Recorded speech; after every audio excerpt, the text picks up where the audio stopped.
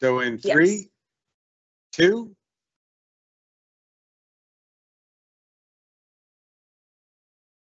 Good afternoon.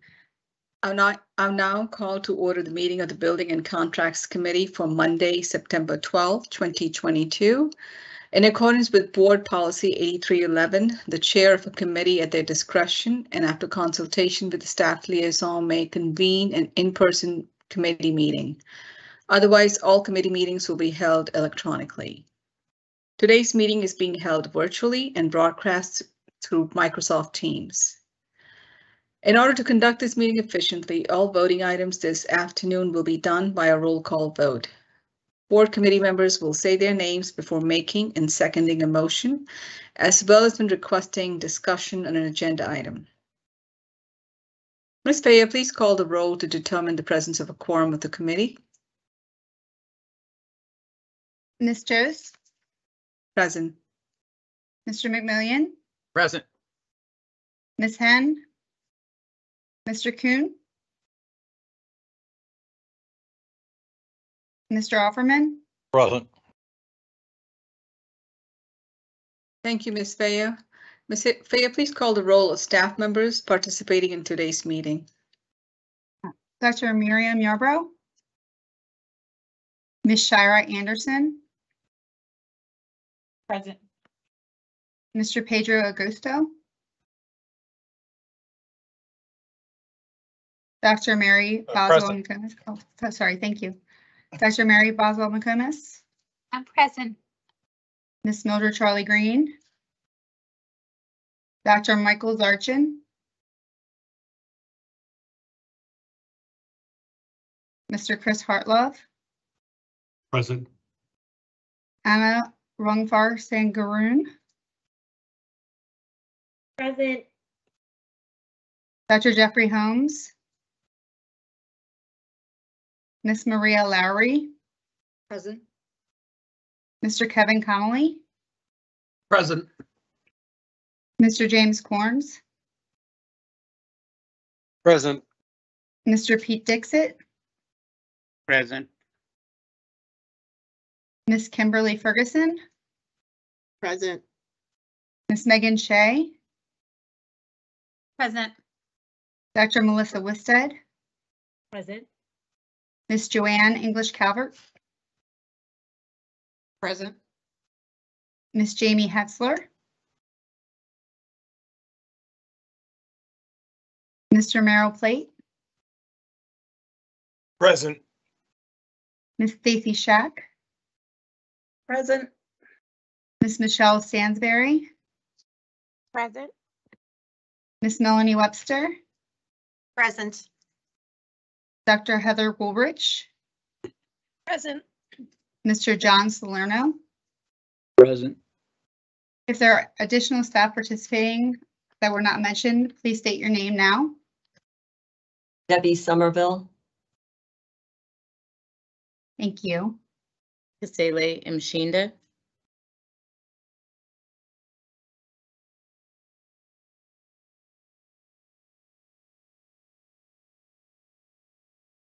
Anyone else? Thank you. Thank you, Ms. Faya. Good afternoon, everybody. Mr. Hartlove, please state your name for the record and proceed with presenting the first contract. Thank you. My name is Chris Hartlove. The first contract on the agenda is ARA-201-23, Counsel for the Board of Education, Baltimore County.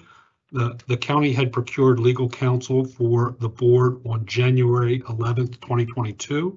On July 1st, 2022, Section 4-104 of the state code was amended to permit the board to retain its own counsel. Initially, staff recommended piggybacking the original contract. After the agenda was published, concerns were raised about whether the county had recommended a cooperative contract. After discussion with the county, we agreed that an assignment of the contract was a more efficient way to move forward, as an assignment would eliminate the need to have the county involved with future renewal terms and allow for a cleaner transition. We are therefore recommending the contract be approved as an assignment and not a piggyback. Thank you, Mr. Hartlow. Committee members, any questions? Hi, Ms. Jose. This is Mr. Kuhn. I'm sorry, I'm just signing on now. But I do have a question for Mr. Hartlove or whoever else can answer this. I'm just trying to follow what that all means. Because there's a contract that the county's executed on our behalf, but we pay for, correct? Correct. And what is actually changing? The only thing, and maybe legal can jump in if this is not sufficient of an answer, but the only thing that's changed is now that we can have our own contract, this actually assigns the contract to us. The terms are the same, everything is the same. It's just now instead of the contract being with the county for us, the contract is now directly between us and the legal firm. So it helps going forward. It's really, in my estimation, and I'm not a lawyer, but it's a nuance. It doesn't seem to change the terms or anything that's important to the contract. Okay. And I don't know if legal has anything they want to add to that. That would certainly be welcome. That's correct, Chris. If that answered your question or not, but the terms do not change with this assignment. It would just simply be a contract between the board and its own counsel and taking out the middleman of the county. Now that we can do that. Okay, so just so I'm clear, we're just putting Board of Education where Baltimore County, the words Baltimore County used to be, and now it just says Board of Education is the direct entity that has this contract at this point. Is that accurate? Yes, so the assignment would be a transfer from the board to, from the county to the board, so that we can properly take over the contract versus a piggyback, which is where we would do our own contract and piggyback this weird quasi contract on our behalf anyway. Does that make more sense? Yeah, it sounds pretty simple and straightforward. Thank you. Thank you. Mr. McMillian? Mr. Hartlove, I'm confused on this whole process. I know that we legally received, meaning the Board of Education, received permission to secure our own legal services, our own legal firm. But then the county was all wrapped up into that process, from my understanding. So the county did the RFP for this. There was 2 firms came back, and then some of the county and some of us, some of our previous leadership got together and agreed on the current firm, and now we're taking this over. Can you help clear up the mud for me, please? I can try. I think, yeah, what you're referring to is the original contract, and that was done on our behalf by the county, and that was done prior to the legal change that allowed us to have our own legal counsel. Okay. So that's why we did it. We would never have had we not had legal counsel at that point in time, we would have just, and this law was in effect, we would have just gone out and did it on our own the way we do any other service. But because the law at that time didn't allow us to have our own legal counsel, the board to have their own legal counsel, we had to go through the county the county had to procure it on our behalf. And now all we're doing is, since we just did that procurement back in January, we're just in effect taking that over. We're taking that contract over. No changes to the contract. It's now just between, as I think legal counsel had referred to, taking out the middleman. It's now us directly with the legal firm, as opposed to the legal firm working with the county on our behalf. Okay, now I'm still confused. So the county put out the RFP, correct? Back in the day before we had permission. Correct. Okay, so we had, was it 2 law firms that responded? I'm not familiar with the RFP. I don't know if we have anybody on the call who is familiar with the RFP. Okay, but even regardless of that, it just seems to me that like they orchestrated this deal.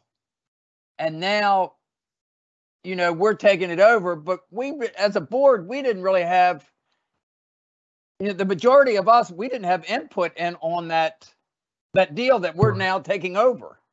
What I would say, Mr. McMillian, is nothing changes with this. We still have a 30-day out if we want. So there's nothing that's changed with our ability. We're not like, this is not making the contract a longer term or anything to that. So if the board were to decide they wanted to look for a different firm, certainly could do that. This is not locking you in. It's just, I believe it's a bit of a, it's not changing any of the dynamics that we currently have. Okay, my understanding through conversation with another individual that it was a long-term, a multi-year deal that we were then assuming, and nobody explained to me that there was a way out of that. Okay, I really appreciate your time. Yeah, and you were correct. It is a multi-year deal, but with the deal, we do have a 30-day out. Okay, 30 days from today, or how's that 30 days work? I don't know, Ms. Webster, if you want to talk exactly how that would work if we wanted to go down that road. All of our contracts include a 30-day termination notice for convenience. So upon giving notice to the company, we can terminate 30 days after the notice is delivered. Okay, so suppose in 6 months we wanted to start this process, then if the board agreed, then we could do that in 6 months? Thank you. Thank you very much for helping me. Thank you, Mr. McMillian. Thank you, Mr. Hartlow, for answering those questions. Committee members, any more questions? Hearing none, we'll proceed to the next contract. Mr. Hartlow, please proceed with presenting. Second contract is MWE-856-14. This is a consent to assignment of the contract from Follett School Solutions to Follett Contact Solutions, LLC.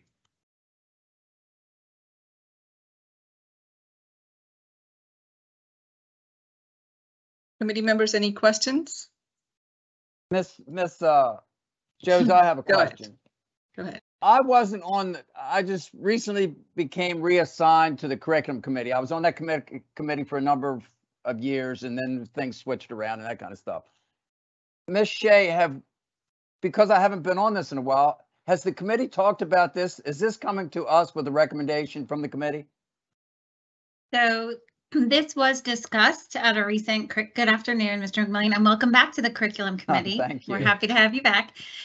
This contract is a name change. So we did give a courtesy update at a recent Curriculum Committee in terms of our presentation, but then I believe that Curriculum Committee meeting was canceled. So we had submitted a slide that was posted as part of the board docs, just updating. This Curriculum Committee was originally discussed before you were even on the board in 2014, so you didn't miss this one.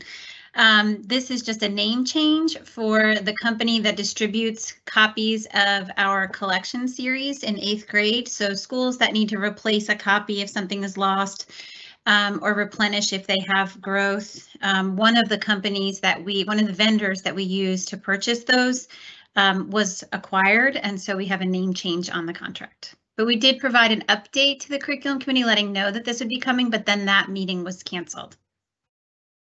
Okay, so then if it was canceled, so there's no recommendation from the committee. Right, so when we were bringing it as a courtesy, it wasn't really a recommendation anyway because it wasn't a new contract.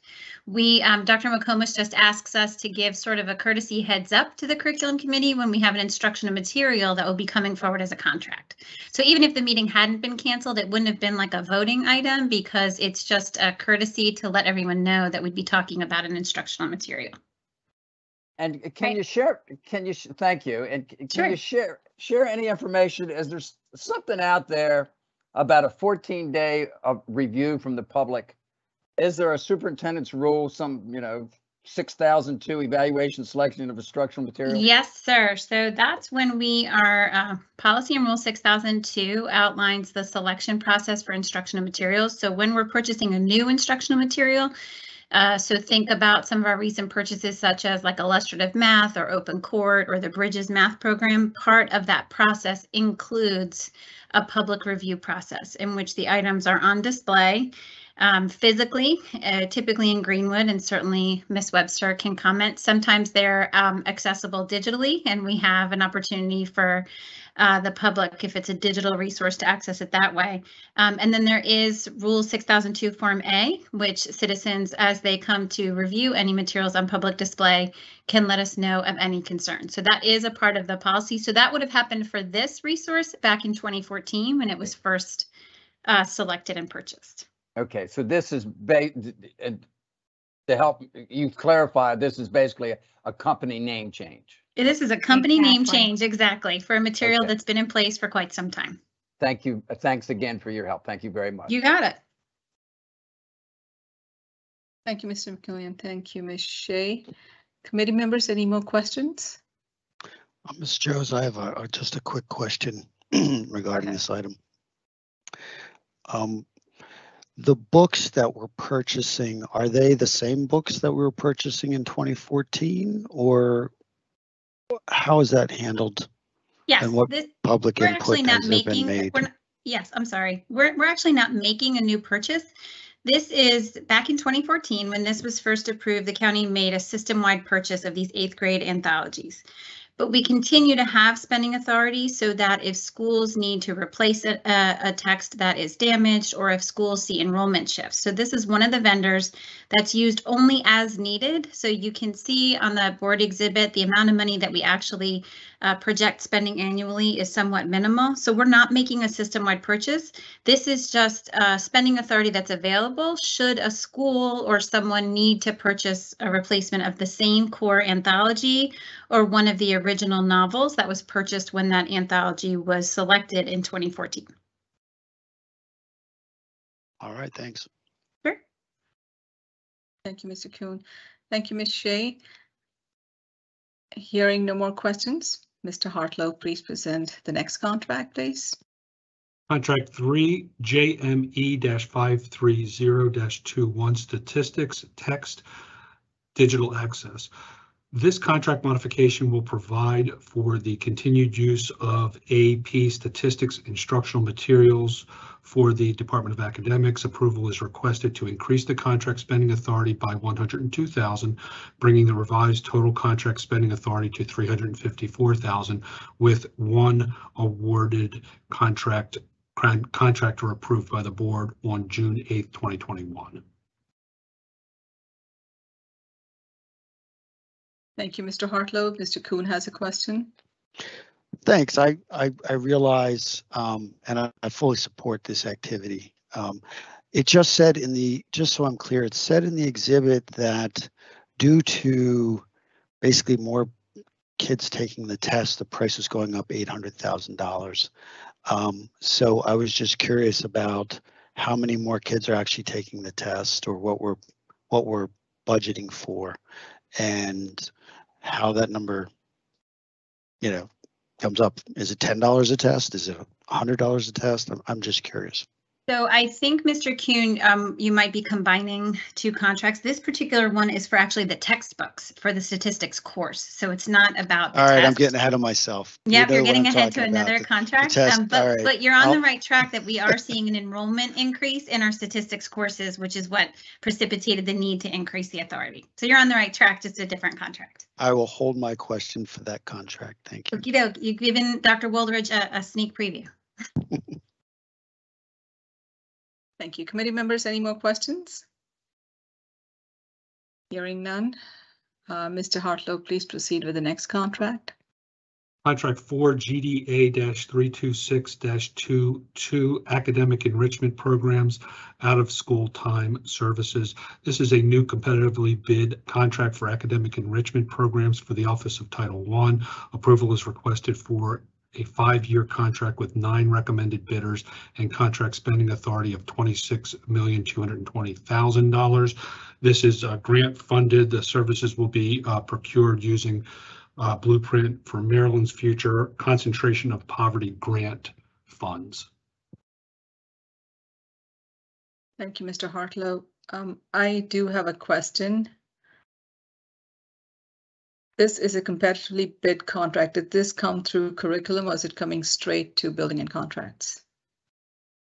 Hey, this is Melissa. Unfortunately, my camera's not working, but I'm trying to be on with you. So we were supposed to come to the curriculum committee. We had the slideshow. It was posted, but that one was canceled. So I suppose it's coming directly here, although we attempted to bring it to curriculum committee last month. Okay, and this is coming into grant money, and it's quite a large grant, 26 million spread over 5 years. Some of the vendors, can you describe some of the services that's going to be provided to the Title I schools? And does this include all Title I schools? Grade kindergarten through 12th grade? Stansberry, do you want to share? It's not Title I schools, it's the community schools, but go ahead, Ms. Stansberry. Yes. Schools are identified by the state annually, and for the past 4 years, we've doubled the number of schools every year. We had 22 last year. This year we have 38, and we're projecting 72 schools next year.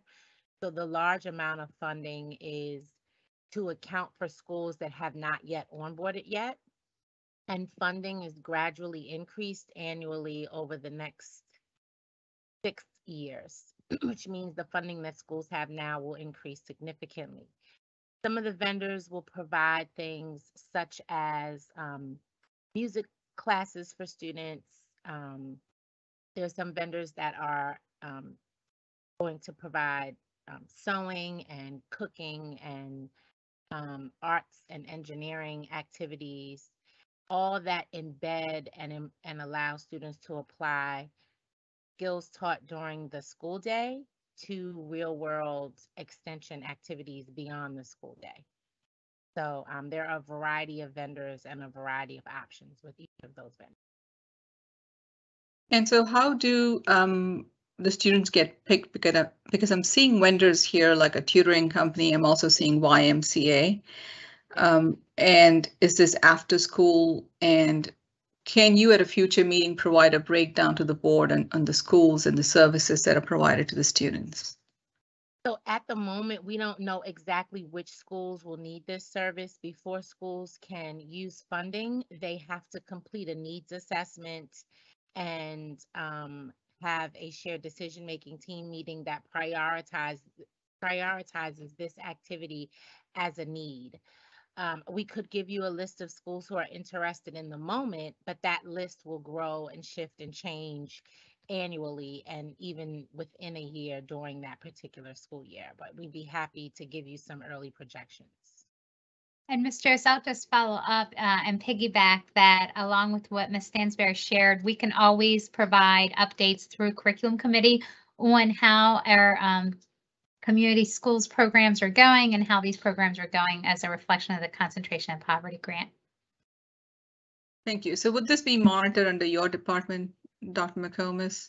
Yes, Ms. Stansberry is our Title I director who helps us oversee the Concentration of Poverty in Community Schools initiative. And so she is in Dr. Wisted's team, which is, they're all part of my team. All right, thank you. Committee members, any more questions? Hearing none, Mr. Hartlow, please proceed with the next contract. Okay, the next contract is LLY-430-22, Equitable Services Title I Tutoring. This is a new competitively bid contract for Title I tutoring services for the Office of Title I.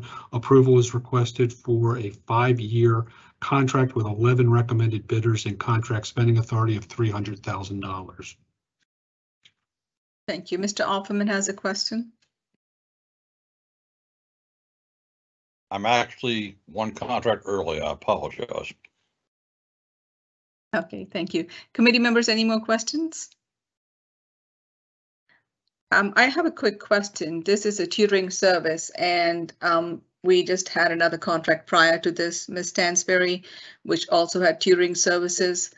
How is this contract different? I see this is a grant as well, but. Right.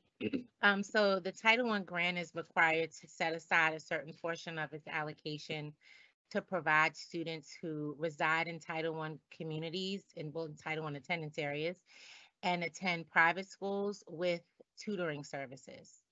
These services are specifically for students who do not attend BCPS, but reside in those communities. And so the private school officials will have the option of selecting a vendor to render those services for their students, along with provide family engagement for their families. So this is a private school tutoring that we are providing through grants? Correct. So it is a requirement of the grant, of the Title I grant, to set aside an equitable portion for students that attend private schools but reside in Title I attendance areas. So it's not, go ahead, Ms. McComas. So it's not, go ahead. Yeah, that's fine. It seems like that it's not income-based, so you could reside in a Title I area and you could be a millionaire and your kid could go to a private school and you could still use this tutoring service. Am I hearing that correct?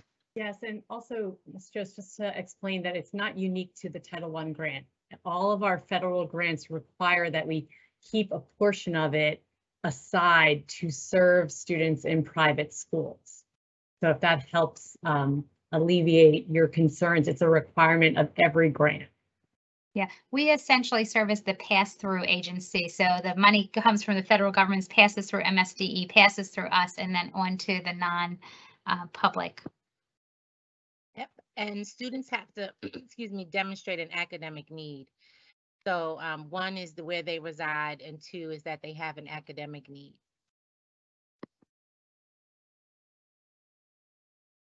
It's good to know. Thank you. Committee members, any more questions?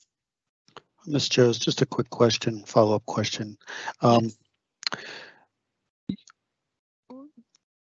Is the one charter school that Baltimore County currently has, is that considered, would these funds be available to that school, or is that not considered a private school? Correct. That is not considered a private school. Yeah, that's a public school. That's still a public school. All right, just wanted to make sure. Thanks. Thank you. Mr. Hartlove, can you please proceed with the next contract? Sure. The next one is another name change. It's JBO-712-18. This is a consent to assignment of this contract from Naviance Inc. to Power Schools Group. Thank you. Committee members, any questions? This is Mr. Offerman. He just answered my question. Thank you. Thank you, Mr. Alferman. Committee members, any more questions? Looks like it's just a name change. Hearing none, Mr. Hartlow, please proceed with the next contract. Contract 7 LKO-401-21 Nursing and First Aid Supplies.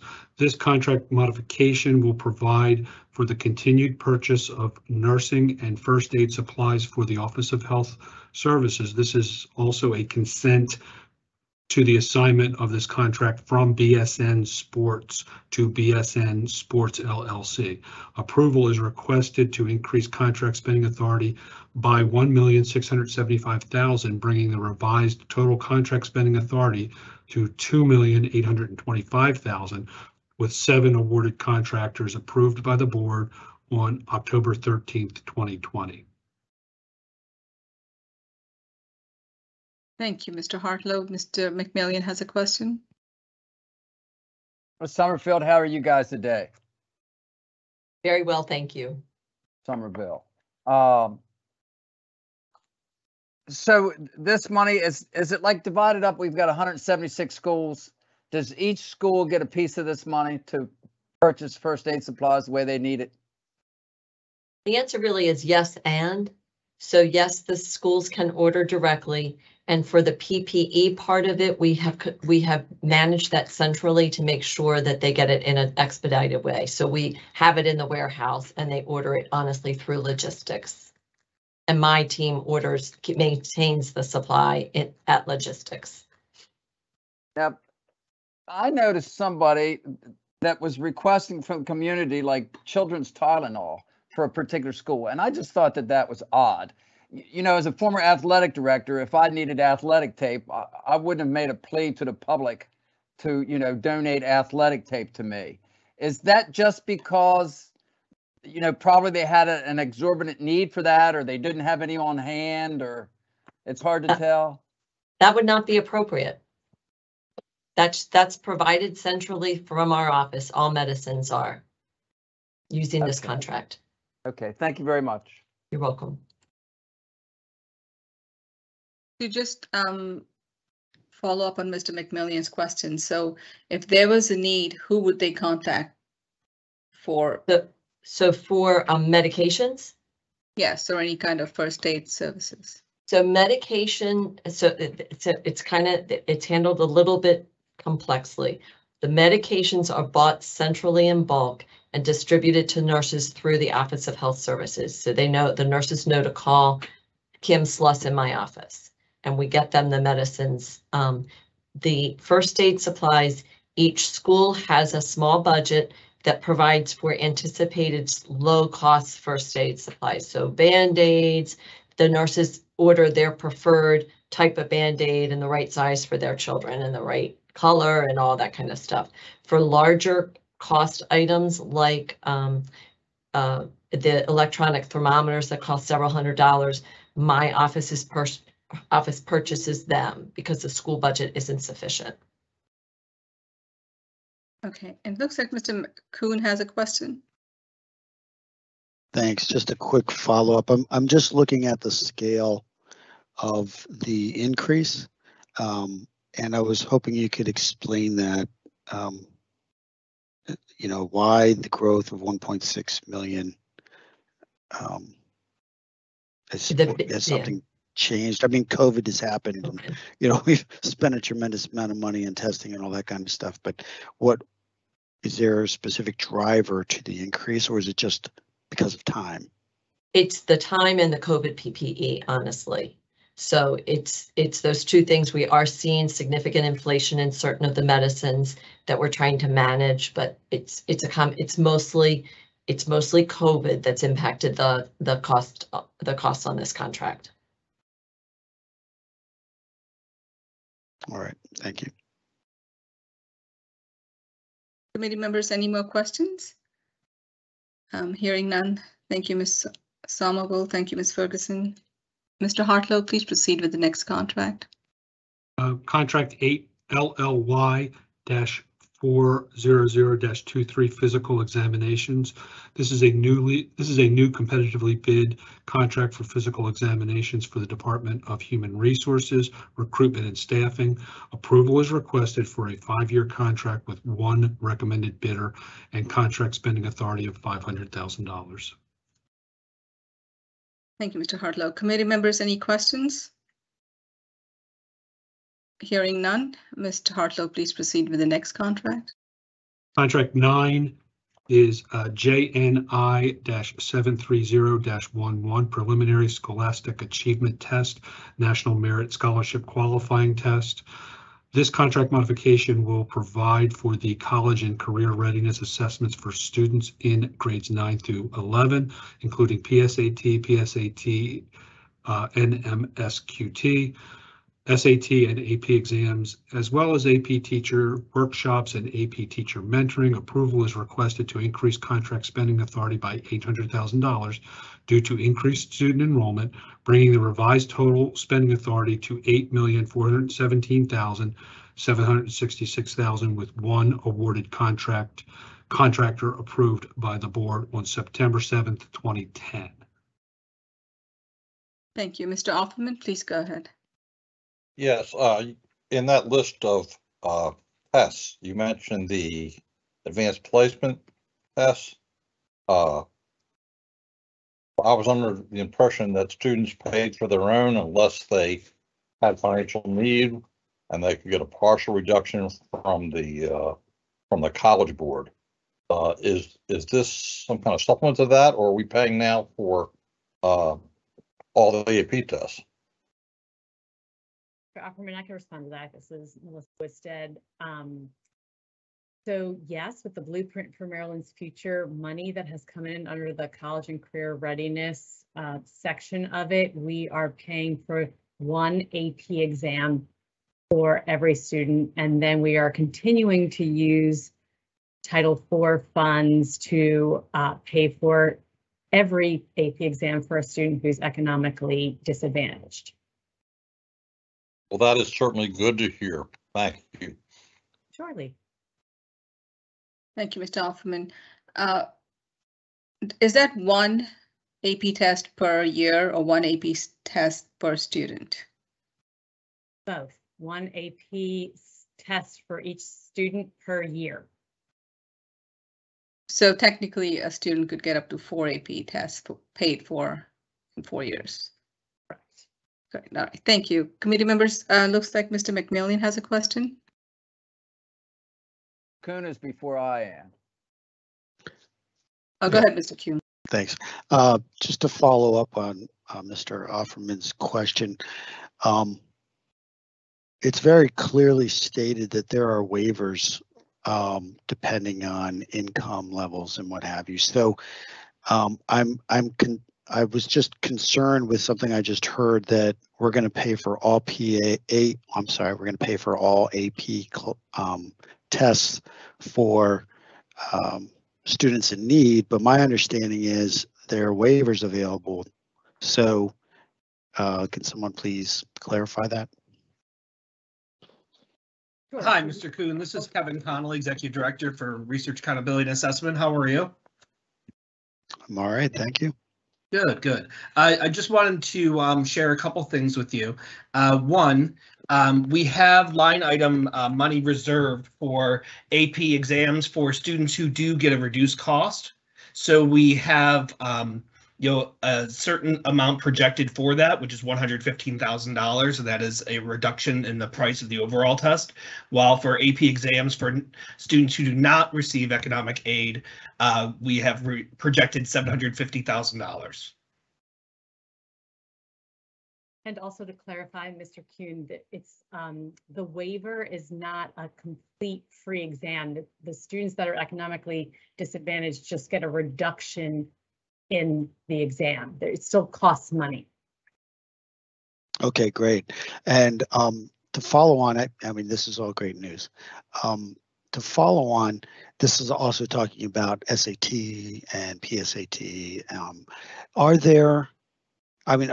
You're projecting more students taking more tests, and that's driving the $800,000. I'm just trying to understand kind of Sure. the breakdown of what we're looking at. Sure. So we can look at growth in two different ways. Pre-pandemic, our average enrollment for the 2 years prior was 114,500 students. During pandemic, it was 111,000 students. So the overall cost has an impact just by the difference of those 3,000 kids. And we're talking about students in grades, again, 9 through 11. In addition to that, our projections for AP Computer Science has gone up almost $8,000 from last year to this year for students taking those AP exams, which is fantastic. SAT School Day, just based on the changes in enrollment, is an increase of $45,000. AP exams for students that are not eligible for academic aid is another $90,000. And then PSAT for students in grades 9 through 11 for the fall is an additional $25,000. So we have a change in the total number of students, which then impacts the cost per assessment, but we also have an increase in the number of students taking AP exams as well. Great. And just one final point that I'd like to make. The College Board is a monopoly, and they're supposed to be a nonprofit, but this amount of expenditure is, I'm all for the testing and providing this to all students across BCPS. But I take issue with the College Board on a lot of points, and I think that their prices are getting to be exorbitant. And we're just one school system. I know we're large, but we're just one.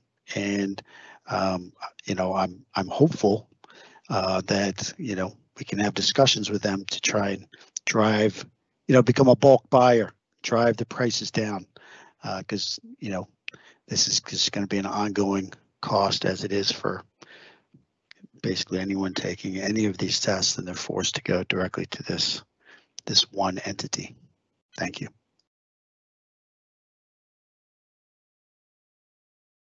Thank you, Mr. Kuhn. Mr. McMillan?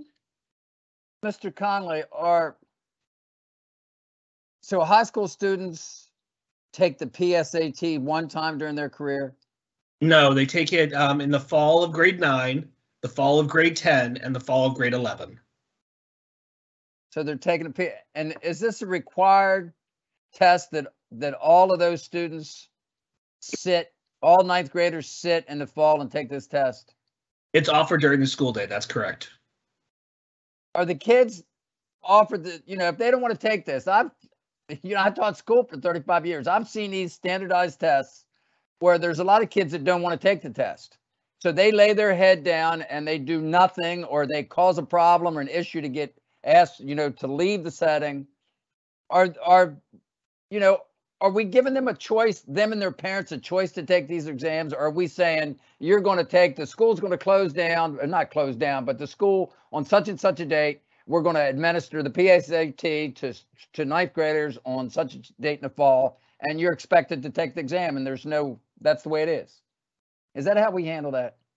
So oftentimes, Mr. McMillan, students are motivated to do the PSAT for several reasons. One, because it could lead to scholarships. 2, we have a high participation rate.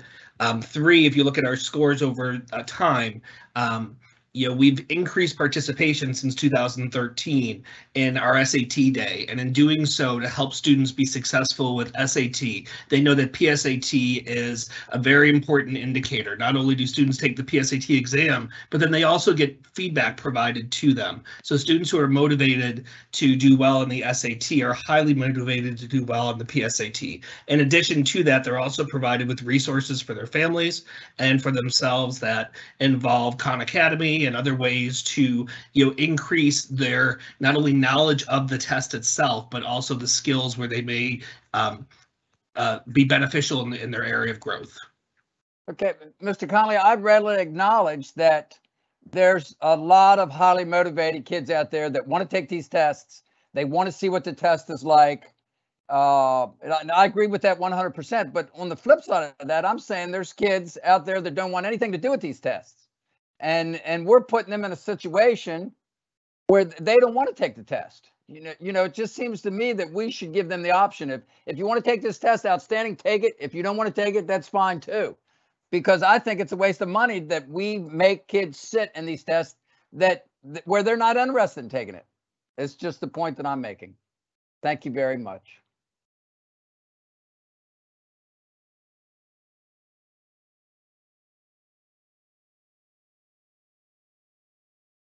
Thank you.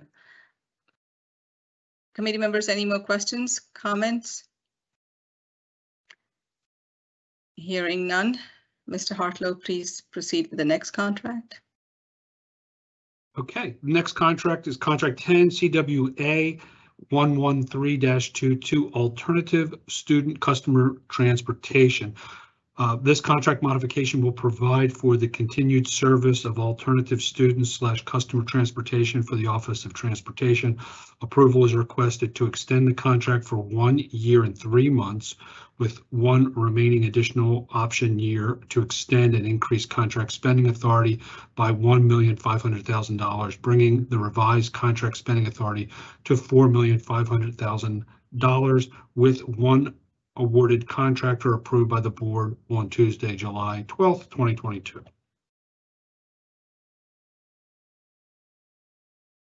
Thank you, Mr. Hartlow. Committee members, any questions? I do have a question. It seems like we've revised the contract quite significantly, and this is a company that's based out of Colorado. What kind of alternative service student customer transportation are we talking about?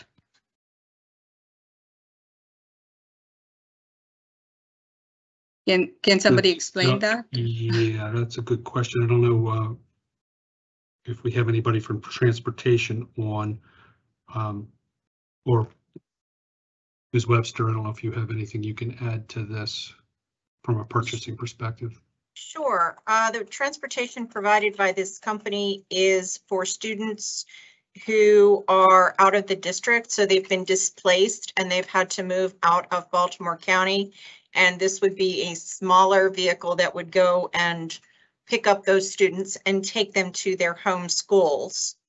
It also provides services for special needs students. Again, smaller vehicles, which enable them to be more efficient when picking up specific students.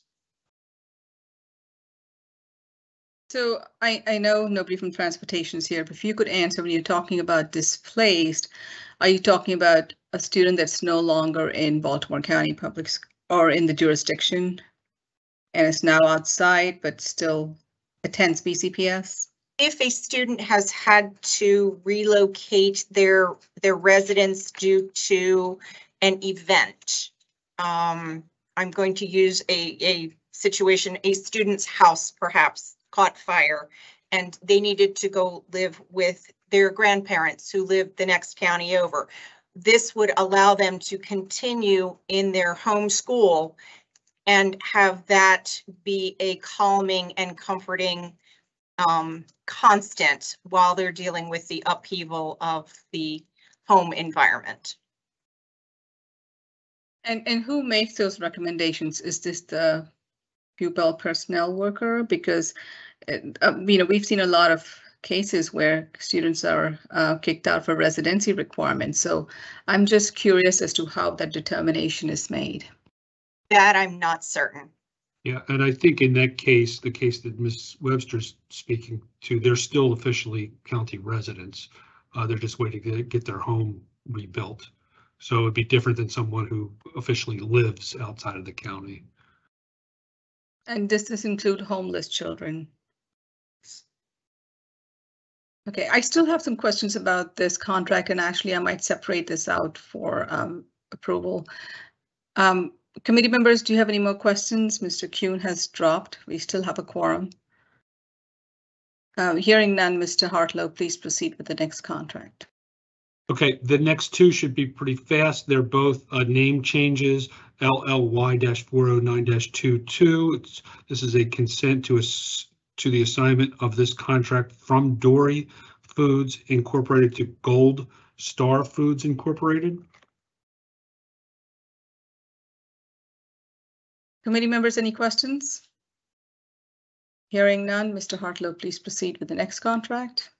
Next contract is very similar, LLY-417-22, also a consent from Dory Foods to Gold Star Foods, just a different contract, that's all.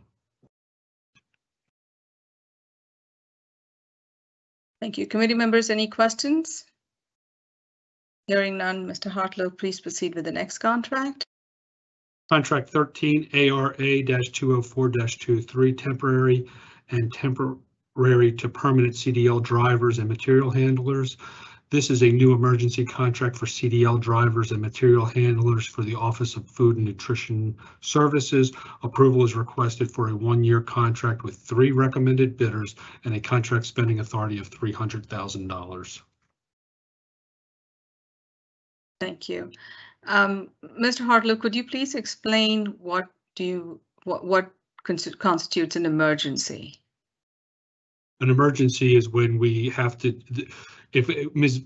Webster can verify this, but is when we have to do something prior to a meeting because it's of the utmost importance to get it done. So is that correct, Ms. Webster?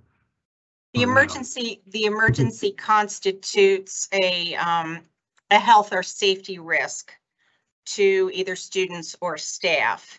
And in this case, we would have not been able to deliver food to the schools without this contract. So essentially, this is just a food delivery contract? They are delivering food from their drivers. They're using our vehicles to drive from our warehouse to the schools. But we also have a separate contract where we are delivering food on a daily basis to all our schools, correct? Yes, and these are the drivers who do that. The food, we have individual food suppliers who also deliver to our schools directly. Okay, committee members, any questions? Thank you, Ms. Webster. It looks like there's no more questions. Mr. Hartlow, please proceed with the next contract. Contract 14 MBU-534-19 promotional items. This contract modification will provide for the continued purchase of promotional items for all BCPS schools and offices. Approval is requested to increase contract spending authority by $150,000, bringing the revised total contract spending authority to $650,000 with 6 awarded contractors approved by the board on Tuesday, July 9th, 2019. Thank you, Mr. Hartlow. Committee members, any questions? Hearing none, Mr. Hartlow, please proceed with the next contract. Next contract is GDA 330-22 print goods and services. This is a new cooperative contract for multifunction copiers and printers for the system through the Division of Fiscal Services, but it's for the entire system. Approval is requested for a 3-year, 4-month contract with 1 recommended bidder and a contract spending authority of $16,400,000. Committee members, any questions?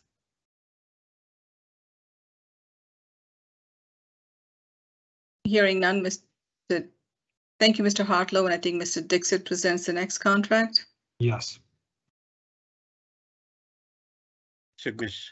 Hose and members of the committee, the first contract that I have is contract 16 ASI 809-22, and this is for additional amount requests for HVAC parts and equipment. Primary reason for that is to be able to buy additional air purifiers and the filters for air purifiers, and also be able to buy spot coolers for emergencies. Thank you. Thank you, Mr. Dixit. Committee members, any questions? Hearing none, Mr. Dixit, please proceed with the next contract. So next item 17 is JME 50721, and that's for operation of Hereford High School wastewater treatment facilities. Approval is requested to extend the contract for 1 year with 1 awarded contractor approved by the board on October 13, 2020.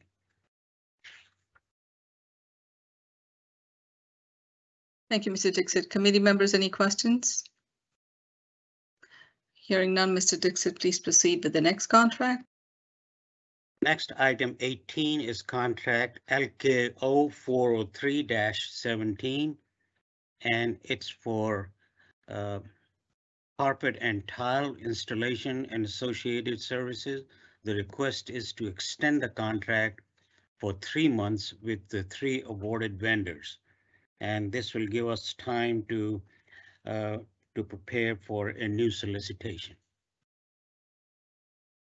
Thank you, Mr. Dixit. So a new RFP will be going out, and since it won't be in time, you're just extending this contract. That's right. So, it looks like there's no questions. Mr. Dixit, please proceed with the next contract. So the next contract 19, item 19 is ARA-202-23 for fire extinguisher maintenance. The approval is requested for an 11-month contract with the option for 4 1-year extensions with the recommended bidder and a contract spending authority of $500,000. Thank you. Committee members, any questions? Hearing none, Mr. Dixit, please proceed with the next contract. Next, item 20 is ASI-828-22, and this is for equipment and tool rental services.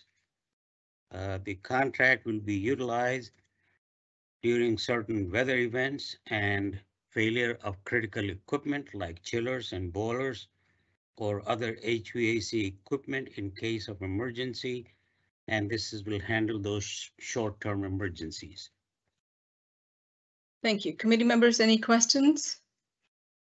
Hearing none, Mr. Dixit, please proceed with the next contract. The next contract, item 21, GDA-320-22, is for number 2 fuel oil. There are some buildings, some school buildings that are still on heating oil, and this contract is requested with one recommended bidder and contract spending authority of $6,250,000. The contract includes payment of oil cost at the market rate and an additional charge for the transportation of that oil to our location. Thank you, Mr. Dixit. Committee members, any questions? Mr. Dixit, I know you probably don't have this at the top of your head, but how many of our schools are on oil? Could you provide that answer by tomorrow's meeting? So we have 17 facilities that are still on oil. And these are all schools that were built prior to 1950? These are schools that are older schools, and they are in the northern part of the county predominantly, and they are older schools. You're right. And some office buildings like Greenwood campus is on oil, and some bus lots are on oil. Cockeysville complex is on oil. And whenever we get a renovation project, and if we can, we convert it to natural gas if it is cost efficient to do that. Committee members, any more questions? Hearing none, Mr. Dixit, please proceed with the next contract. The next contract, item 22, CWA-100-23, is for low voltage system maintenance. And for those of you who may not know what low voltage systems in the buildings are, they are intercoms, local public address systems, and audio-visual equipment and cabling.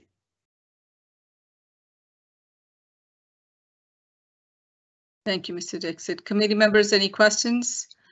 Hearing none, Mr. Dixit, please proceed with the next contract.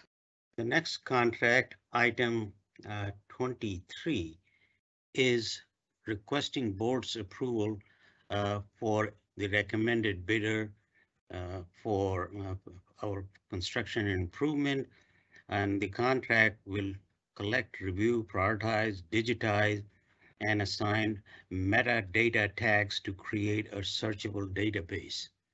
So as you would understand, Ms. Joes, we have a lot of drawings in different forms, different systems, and this will allow us to have one platform to have all drawings on ArchScan, which is their platform, and will provide us the access to get to those drawings instantly.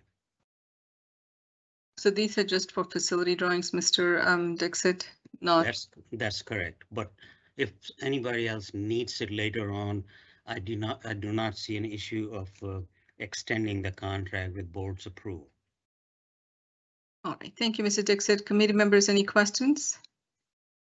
Hearing none, Mr. Dixit, please proceed with the next contract. So the next item, 24, MWE 80123, is not a contract, but this is, as you know, for Deer Park Elementary and Middle School site consolidation. I'd just like to give you a little bit of background.